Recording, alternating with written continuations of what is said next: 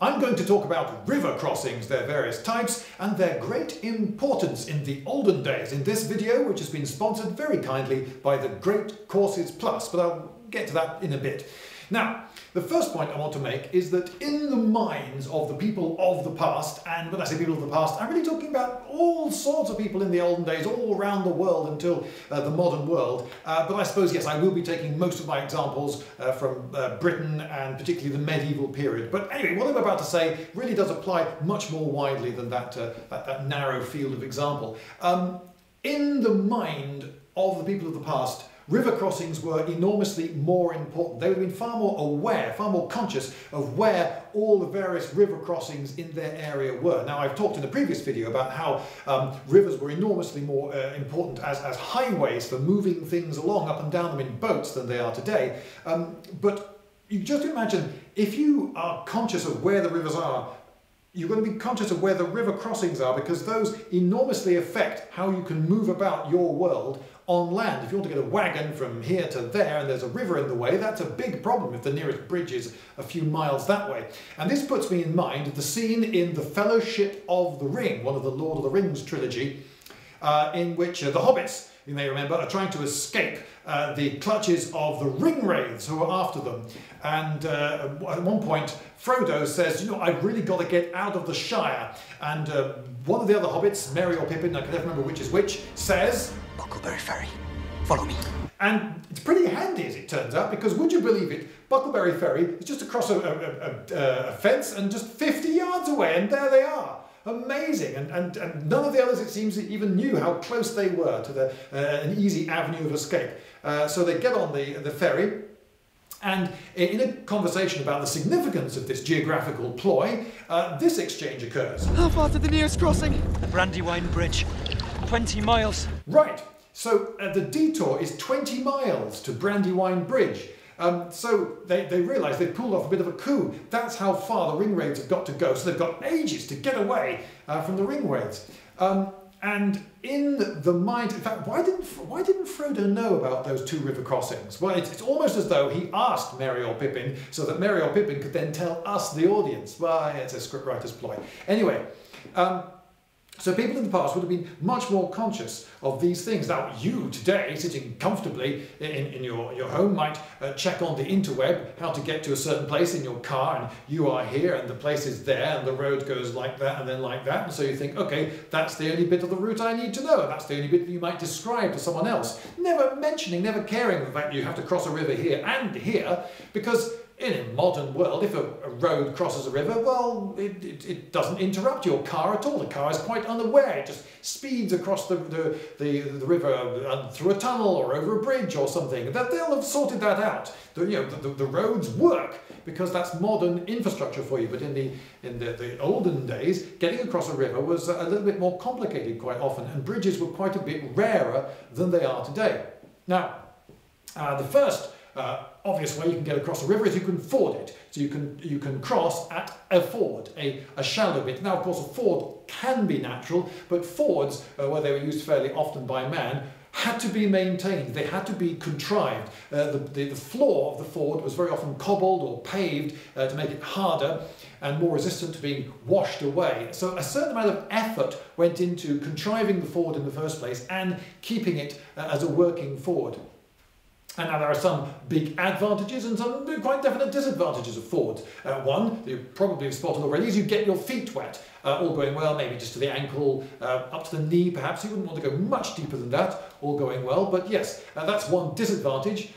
Whereas an advantage is it turns out that the Earth's crust is really thick and can support very heavy loads. It's extremely buoyant, the tectonic plate on its sea of magma below, much more buoyant than a boat on a river could ever be, and much stronger than a bridge. So you can get massive loads in your huge wagon across a ford, which might threaten the local bridge. So that's an advantage, but a disadvantage is that it's so shallow at a ford that effectively the river is now not navigable. If you've contrived a ford, well, how are the boats going to get past? So if you've got a navigable bit of river, a ford is no use whatsoever. The boats have to get past because the rivers are highways for transport in boat form.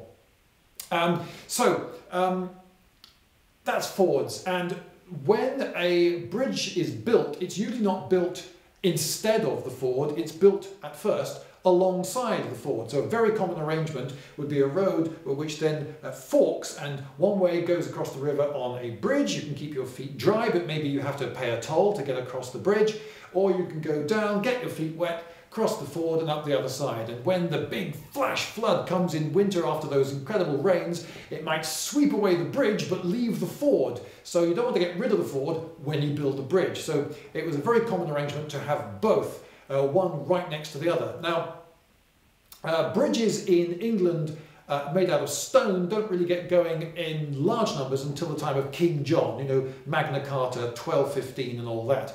And very often, if there's a stone bridge, actually this referred to bridges in general, but particularly a nice stone medieval bridge, it might have been built as an act of piety by some local rich do-gooder. You see, if you want all the people of this area, which is separated by this river from this area, and you want all the people of this area as well to know just what a great guy you are, what's the best advertising hoarding that you could rent for announcing that to everyone? You build a bridge between those two areas, and now all the people here trying to get to here will have to go immediately past your advertising hoarding, your memorial bridge, your goodness, look at me, aren't I so flipping pious bridge. And so everyone will know that that was the bridge that you built, and everyone will see it, and everyone will think you're great and thank you daily, and perhaps even pray for your soul. Bridges were a bit holy. A lot of bishops and the like would sell indulgences. They would sell time off in purgatory. So you could get a bit of time off in purgatory. You're more likely to go to heaven quickly because you did this pious act. You did a pilgrimage. You thanked God. You got rich. You thanked God by building a bridge, and you got to tell everyone in the area how fab you were. And it was very common for bridges to have a chapel actually on them or immediately next to them. So that people could pray for your soul and just say, oh, you're such a great guy. You're such a great guy. You built a bridge. Well done. That's one reason that a lot of stone bridges, particularly away from towns, got built. What sort of bridge got built depended also where you were in the world. So if you're in some wild, rugged area, you might just have a wooden bridge or just a ford, because even a good stone bridge would get swept away by those floods every flipping winter, or maybe every second winter. And after you've rebuilt a stone bridge 17 times, you might think, oh, do you know what, should we just make do with a ford? Or maybe we'll just have a wooden bridge. Yeah, the wooden bridge will be swept away as well. It's not any more resistant, but at least it's much easier to rebuild a wooden bridge.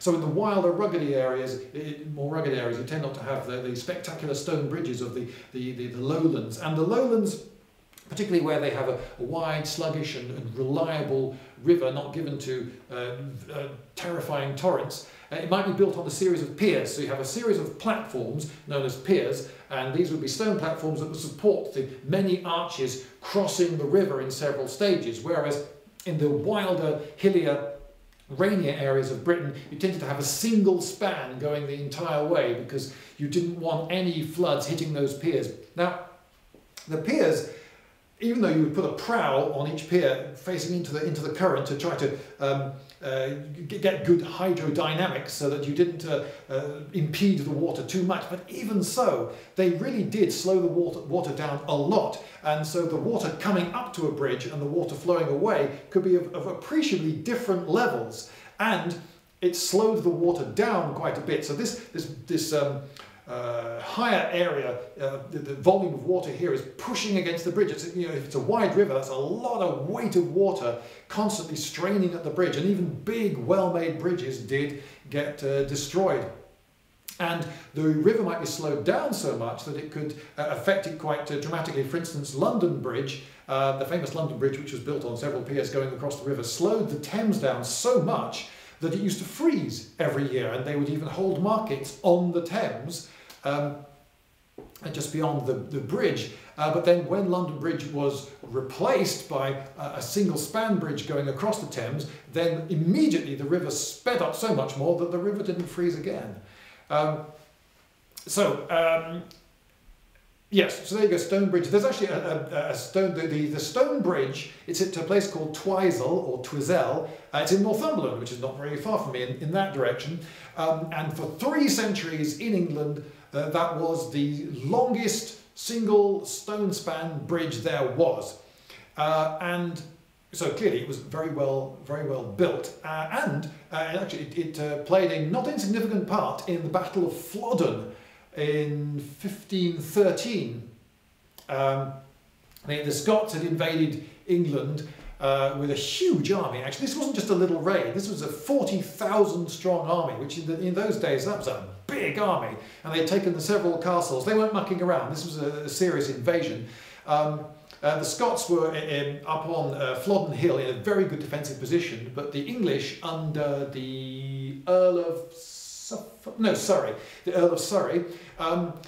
he sent his vanguard and his artillery across the bridge at Twizel, and was able then to oblige the Scots to relocate. So in fact the Battle of Flodden didn't actually happen at Flodden, because they left Flodden Hill for a less good position, which is where the main fighting then happened. Some people say that the Scots didn't know the bridge was there because it had only just been built a couple of years before. I think that's unlikely. I think they probably did know. I think they were well informed enough to know that it was there, or they would have sent out scouts and they would have found out. But anyway, so and they ended up the Scots being beaten. But James IV did get into the history books, so well done. He became the last reigning monarch to die in battle on British soil. So bad luck. But he did go to hell. Actually, so that's terrible. Because he did go. We know he went to hell because he had been excommunicated. Okay, I need to explain why. Okay, so why wasn't the King of England, who was Henry VIII at the time, why wasn't he leaving the English? Well, he was busy doing God's work. He was in France fighting Frenchmen in defence of the Pope and various Italian states that were being attacked by the French. And the Pope had given Henry VIII his blessing, of course, which you would. I mean, he's defending you and he's doing God's work fighting the French. But the Scots would so often take the opportunity to invade England every time the English king went away to France to do God's work. And it'd be like when the cat's away, the mice will play sort of thing. But also they could say, we are honouring the old alliance with France, you see, the natural enemy of the English. And so they always had that excuse. But because the English were doing this in defence of the Pope and various Italian states, James IV got excommunicated. And this was also for breach of a treaty, because, would you believe it, Henry VIII, I think, had some reason to believe that James IV wouldn't invade, because Henry VIII had the basic decency to marry his sister to James IV. But even though James IV was married to Henry VIII's sister, he still invaded the cad. Anyway, so then he died, and because he had been excommunicated, he went to hell. We know that. It's fact. Or was it? I mean, to be honest, to me, that comes across as evidence that these people didn't really believe in all this God and the Pope and hell and heaven stuff, because people kept getting excommunicated. Now, if you genuinely actually believed that you were going to go to hell, eternal damnation for doing a thing, and someone said, don't do the thing or we'll excommunicate you and this will happen, well, you wouldn't do the thing, would you? I mean, that would be just the ultimate threat that really would work on people. Eternal damnation. You can get no... If you genuinely believe that was your fate, you cannot get more threatened than that. So they just wouldn't believe it. So they wouldn't act the way they did, and yet James IV carried on with his invasion. He got excommunicated. And what about the 40,000 men following him? Don't you think some of them would have thought, well, if he got excommunicated for doing this and that because this is wrong, and we're all doing this, so are we doing wrong? Isn't that going to eternally damn us as well? And yeah, it didn't seem to bother them at all. They carried on following their king until he got killed. Yeah, so a bit of a sidetrack there. So Henry VIII, yes, Henry VIII was. I mean, if you want my opinion, which possibly you don't, but you're getting it anyway, Henry VIII was really the last medieval king of England. Now, some people say, well, wait a minute, surely that was Richard III. Richard III, he gave battle in vain, Richard of York, got killed, Battle of Bosworth, 1485. that's the date when British historians have said, right, that's it, that's the end of the medieval period, Battle of Bosworth has been fought, rule the line, that's there, the end of the medieval period, okay? But you know what, the day after the Battle of Bosworth, people had the same technology, they had the same religion, they had most of the same attitudes of mind. The world was still essentially the same, it was still a medieval world. And when Henry VIII became king, he had a medieval king's idea of what a king was supposed to do. You're supposed to marry a princess to secure alliance, so he married Catherine of Aragon of Spain. Good, job done. Spain, powerful country, did well there. And you're supposed to marry your own sisters off to various other kings to secure alliances. Okay, that doesn't always work, but you know, that's what you do. And you wear armour, you lead armies from the front, you fight the French. This is what a king does, and that's how Henry VIII behaved at the start of his reign. But it was later, it was during his reign that he started coming up with new ideas. He got divorced. Well, that's a bit modern, isn't it? And then he thought, you know what, I've had enough of all this being subservient to the Pope business. I'll just form my own church, call it the Church of England, no Pope. Much simpler. What an incredibly amazing, you might say progressive or original step, and brave step to take. Quite extraordinary. And it was in his time where he said, right, that's it, I've had enough of this feudalism, I've had enough of this, oh, you know, these various earls and barons, they owe their loyalty to me, and they have various people who owe loyalty to them, and if I want to raise an army or a navy or whatever, I have to get every guy to get all the guys who are under him to gather their little forces, and little bits come together. It takes ages to assemble an invasion fleet to fight the French. To do what? Get rid of all that. Enough of this feudalism. Let's just have, you know, a state navy. Let's just have the Royal Navy, and I'm the only person who's allowed to have a navy, and I'm the king, and that's how it's going to be. So we're going to tax the people out of taxation. We'll just have a navy. It's a standing Royal Navy that fights all the wars. Other people can do the trade stuff. This is a much better way. This is the way forward. And I realised that I've really gone off on a massive tangent. Oh, but I can bring it back. I can bring it back because it was in Henry VIII's time that Parliament passed the Bridges Act of 1530, 1531, around there. And that was only superseded, by the way, in the 1950s, would you believe? So that the Act was in force for a very long time. And this again was another stepping stone to the modern nation state. Okay, he perhaps wasn't thinking in terms of that, the term hadn't been coined, but this was, yeah, a stepping stone on the way to the modern nation state. So he said, right, we can't be relying on the local guild of this and this benefactor and this pious guy and these pilgrims to build and maintain these bridges just wherever they want piecemeal. There's got to be a better system than this. Right, so the Bridges Act. And now various regions of Britain, cities and so forth, would be responsible for building and permanently maintaining bridges. So there'll be a proper, consistent infrastructure. That's what we want. Progress, damn it. And then he wrote Greensleeves and, you know, Renaissance man. So there you go, Renaissance period. He's no longer a medieval king. So there you go. In my view, it's actually the end of the medieval period is really during, at least in England, is really during Henry VIII's reign. I tell you what, I'll do the advert now before I talk more about Henry VIII, who's really not got all that much to do with bridges. Now, my extremely kind and lovely and patient sponsor is the Great Courses Plus, and if you don't know what that is, frankly, you should, but you probably do because you're likely to have watched some of these videos before. One of my first ever sponsors, they've been with me right from the beginning of my having sponsors, which is great.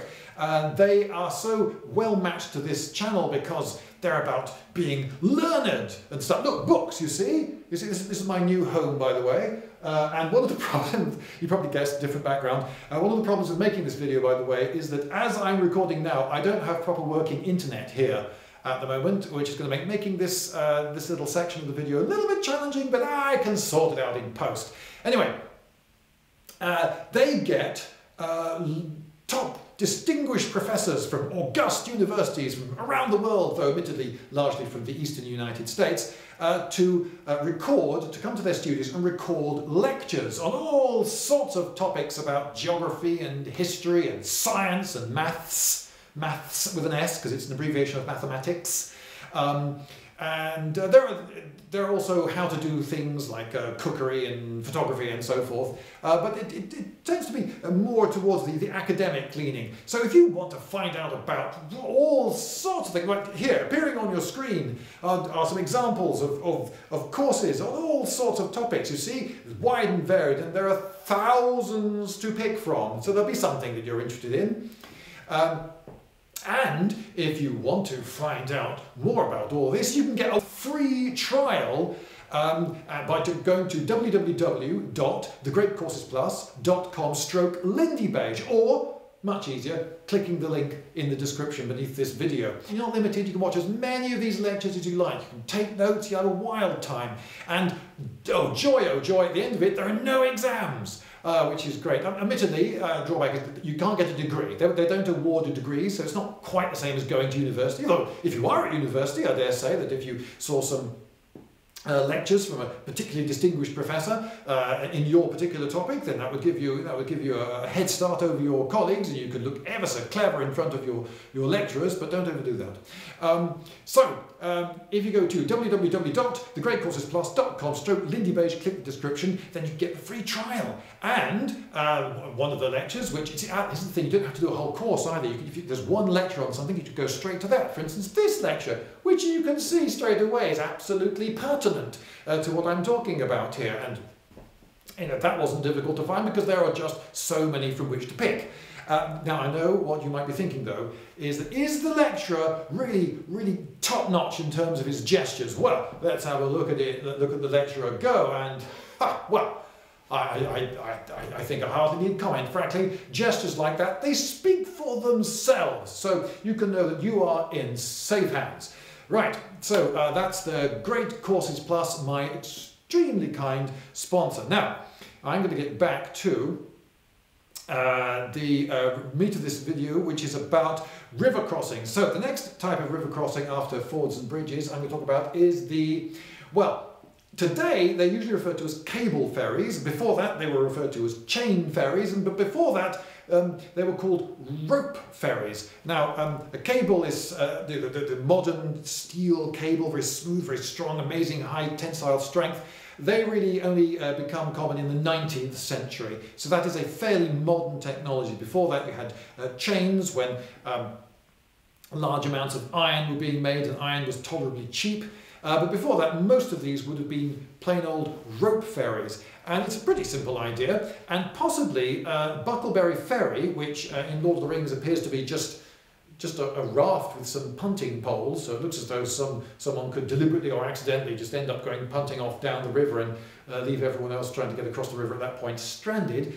Maybe that should really have been a rope ferry, but anyway, with rope ferry, pretty simple idea. You have a rope, it's attached to the shore over there, it's attached to the shore over there, it passes through something that's attached to the boat, like a hoop or whatever, and the people on the boat pull on the rope, and by this method they pull themselves across the river. Dead easy, and if it's a smallish boat, it's very easy for just one person to do that, and you'll get across, no bother. Now, if it has to be very, very big, of course, it might be quite a lot of effort to pull the rope or the chain or the cable. But with modern technology, you can get really big cable ferries with really big, powerful winches aboard, and they can get you from one side to the other.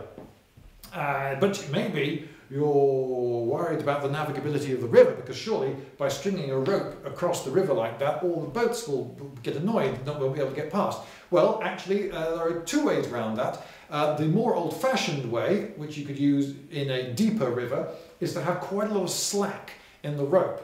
So as you pull the rope taut there, so that bit of the rope is taut, and you pull the ferry this way, there's an awful lot of slack in that bit of the rope or chain, and that dips down into the water deeply enough so that boats can pass over the top. So that's one solution to the problem. There is another way, but I believe this to be a modern one, and that is to have the cable so high above the river that boats can sail straight underneath it. But then you can't reach it, it's out of reach. So what you have to do is you have something called a traveller. So it's a little wheeled trolley that's attached to the cable up there with another cable running down to the boat. This all has to be extremely strong. That cable has to be very high tension and very taut. And I don't think that was ever done in medieval times or earlier. I think with ropes and blocks and tackles, that arrangement really wouldn't work very well at all. I think that's a design which works with modern high tension cables. So there you go. So there's a cable ferry. Good if there's not too much traffic going across the river, and they keep you reasonably safe in storms, because even if there's really terrible weather, you're anchored to this chain or rope or cable, so you should, all going well, be fairly safe. They can operate in fairly shallow water, which is good. We know that they were used for quite some while in the past. In fact, we're pretty sure they go back to prehistoric times. There's the Hampton ferry in England, is referred to in the 13th century, and they were used until really quite modern times. In more remote parts of countries like Australia and Canada, where you've got an awful lot of land with not many people in it, they were used until very recently, quite a lot. When they get replaced, they generally get replaced by bridges. Here's one in Alabama in 1939, which is not that long ago. But I'm imagining some of you are thinking, that's all very well, Lloyd, but we want to know about the biggest. Where's the biggest ever cable ferry? Well, I'm glad you asked, because of course it's in Britain. Huzzah! And it's operating today. In fact, there are 3 of them operating in parallel at Tor Point in Plymouth, down on the south coast of England. Now, Britain experiences some of the most powerful tides in the world, and Plymouth has a little stretch in the river where it's called the Hammos, and this little stretch of river has extremely strong currents, far too strong to send a ferry back and forth. It would just get swept away by the currents. So instead they have powerful cables and these enormous ferries that ferry 8,000 cars a day across that little stretch of water. And very frequently, the service is every 10 minutes during the day, and I think it's only every 20 or 30 minutes, even in the slackest parts of the night. So, there you go, the biggest and probably the best on the Hammos little stretch of the River Tamar. Okay, I'm going to move on now to a new type of river crossing, which was actually the inspiration for this entire video. I thought, oh, I can make a video just about this one little way of getting across a river that a lot of people wouldn't know about, and yeah, it sort of grew. Anyway, that is something which Wikipedia calls the reaction ferry, but I'm convinced that they couldn't have been called the reaction ferry back in the day. The idea of equal and opposite reaction, that's Newtonian physics, and Newton hadn't been born. He wouldn't be born until the Enlightenment. So they would have been called something else. Anyway, the thing is, it's a brilliantly simple idea. Now, if you live today along the River Elbe, which flows through Germany from the Czech Republic, you might be quite familiar with the reaction ferry, and you might be even a little confused. Well, surely everybody knows about these, because we have several of them. Yeah, well, today, around the world, there are a number of them that still exist, but they're actually quite rare. And most people don't know about them, and it's such an amazingly simple idea. So, you want to get from that side of the river to that side of the river, and you don't really want to have to put any effort. You don't want to have to winch on a cable or heave on ropes or do any of that, or paddle or use sails or drag with a horse. You don't want to have to do any of that sort of stuff. You don't want to get your feet wet. You want to get dry from there to there, preferably with quite a big load, a couple of wagons perhaps, and for it to be easy and trouble-free. So, how do you do it? Well, you use a reaction ferry. Now, the first thing you need to construct a reaction ferry is to get a rope right down the dead centre of the river. Now, this can, of course, be a problem. One solution is that you whack in a massive pile, a huge tree trunk, which you bash into the riverbed and then attach a cable to that. That's a bit of an engineering problem. A much simpler solution is to find an island. A lot of rivers have got an island somewhere in the middle, and you use the island and attach it there.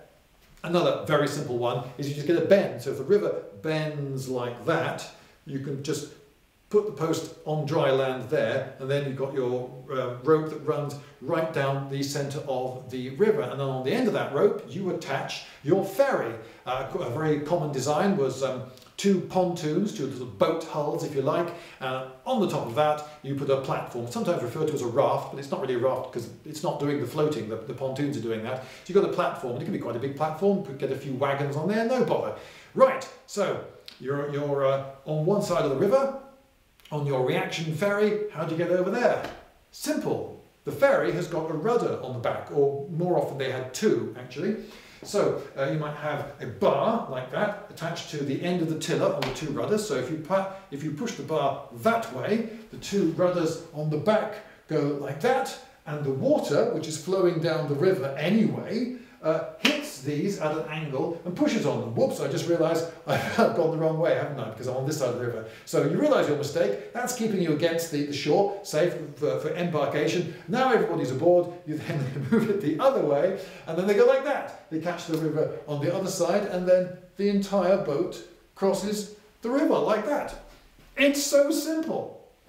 And there are a number of these around the world today. There's one at Miravet on the Ebro in Spain, and that's been around, it's in Catalonia, that's been around definitely from the medieval period. There's another one called the Traghetto di Leonardo in Italy, which supposedly, as you might guess from the name, was designed by Leonardo da Vinci, though I would take that frankly with a pinch of salt. And as I say, today they're quite common.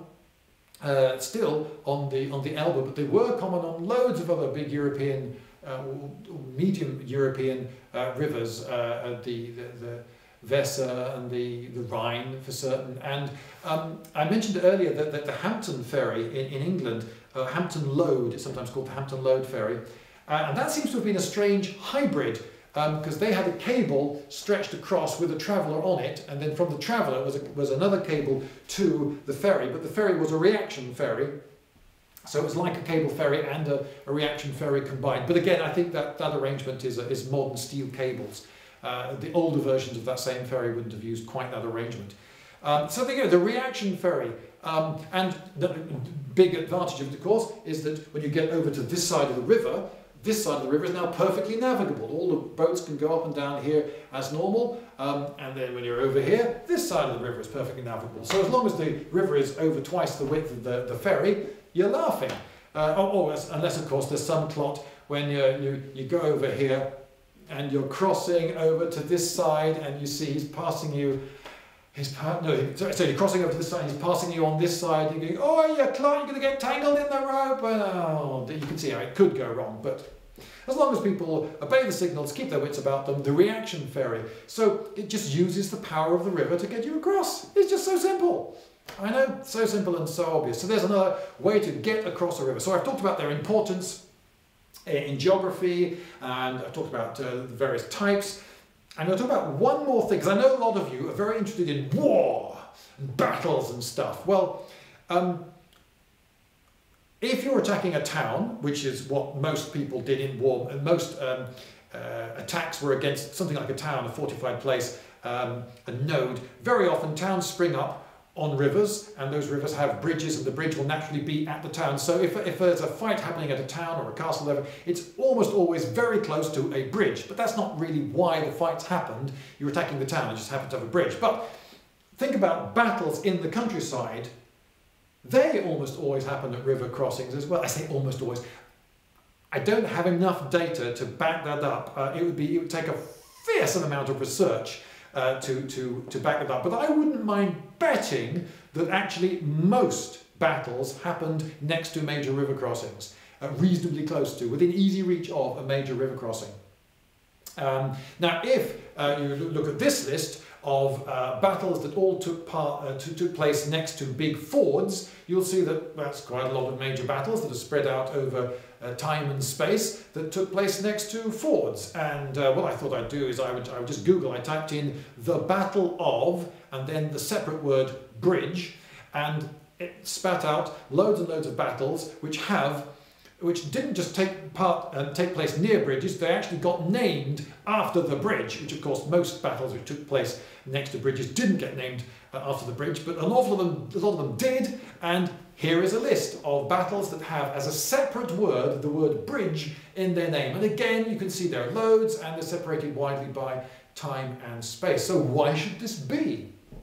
Well, if you are invading some land and you're travelling about the place with a big army, tens of thousands of men, you've got the logistics problems. You're quite likely to follow rivers so that you've got boats in the river bringing supplies to you or moving along with you along the river. So that's one reason you would go along a river, for supply reasons. But let's imagine that supply is not that much of a consideration. Well, another thing you need is water. 40,000 men, an awful lot of horses with them as well, not just the cavalry, but all the horses pulling the baggage train. They're going to need an awful lot of water, so being next to a river, that's a really good move. But let's imagine that you've got just infinite water with you somehow, and even that is not a consideration. You would still end up quite often next to a river crossing when the enemy turned up. So, it's a campaign. There are two armies in the field wandering around the countryside, one in search of the other. Where do they actually meet and where does the battle then happen? Well, if you're on the march and you want to stop and you want to pitch camp, where are you going to do that? You're going to do it next to a major river crossing, because you then command not just that river crossing, but all the river between it and the next river crossings that might be many miles in either direction. Like the Brandywine Bridge was 20 miles away, so you imagine it might be a 40-mile stretch of river you now command. And if the enemy turns up on the same side of the river as you, and you want to fight, okay, great, you fight, not a problem. And when the battles, when the two armies are staring at each other for a while, arraying, all your guys, they're drinking out of water bottles, they're fine, refilling their water bottles, but the other guys, a little away from the river, a little uphill, they don't have the water supply, so you've got an advantage there. And the enemy, when he's trying to attack you, he can't get round behind you either side because there's a river there. And we are told, many times I have read some historians say that this commander decided that his men would fight more bravely because they had the river behind them, so they knew they couldn't run away. I'm somewhat unconvinced about this, and there's no way you could prove it anyway, because if they win the battle, how can you say that they won the battle because they fought that bit more bravely because they knew they couldn't run away because there was a river behind them? You can never prove that that's why they actually won. And when you look at the story of the battle, there are usually other reasons, much more cogent and clear reasons you can come up with for why they won the battle. But we do know that when things go wrong and the army routes towards a river, they tend to get destroyed. So if it goes wrong, it goes really wrong. But anyway, we are told that some commanders had decided it was a good idea to have a river at your back so that your men know that they can't run away. Anyway, so you can fight. If you want to fight, terrific. Well, then you fight. That's what you came here for. But if you want to get away, well, you can go across the river crossing, which you command. And then if the enemy still wants to attack you because he's so keen, you could perhaps defend along the river. In which case you're in a really good position and he's going to have a terrible time attacking you. Or you could just leave a rear guard of guys with fast horses holding the bridge. Most of the army gets away, then the guys with the fast horses jump on their fast horses and boom, they're away faster than the whole of the pursuing army can keep up with. So you get away. No. So if they turn up on the same side of the river as you, whether you want to fight them or not fight them, or hold and defend against them, it's all good. It's all good. You have all the options and all the advantages. But if they turn up to the other side of the river, well, you can get away quickly. Same idea. Maybe you'll hold the bridge for a bit, so the obstacle of the river keeps you safe. Or you can defend along the river and hope he attacks. Or if you really want, you could perhaps cross the river and attack him if you feel that confident. You have all the options available to you if you're next to a river crossing. But if you're not next to a river crossing and there's a river there and an army turns up, oh, you have so few options. You're not in anything like as good a position. So as you move across the countryside and you want to camp for the night, camp next to a big river crossing. So there you go. There's the last point I wanted to make. River crossings in war, terribly important.